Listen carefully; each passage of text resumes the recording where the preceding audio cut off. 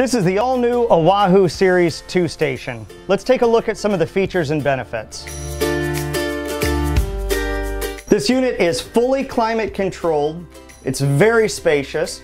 Features fully flushing toilets, metering faucets, very large sinks.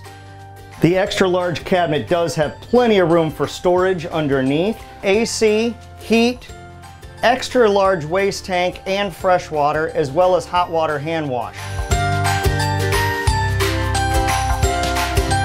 Around the back side we have the utility closet where you'll find all of those features such as water heater, fresh water tank, pumps, electric.